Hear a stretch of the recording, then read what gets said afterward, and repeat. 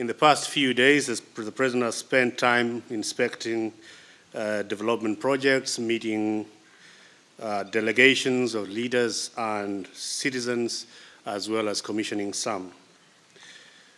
In his New Year message, the President made it clear that he would hold these types of meetings right across the country, meeting citizens, listening to them, and ensuring that services that he promised Kenyans were being delivered efficiently and effectively.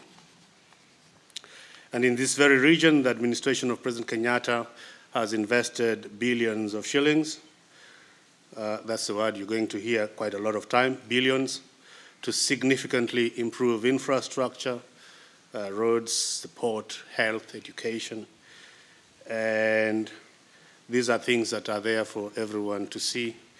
And they are things that no amount of juvenile tantrums can negate.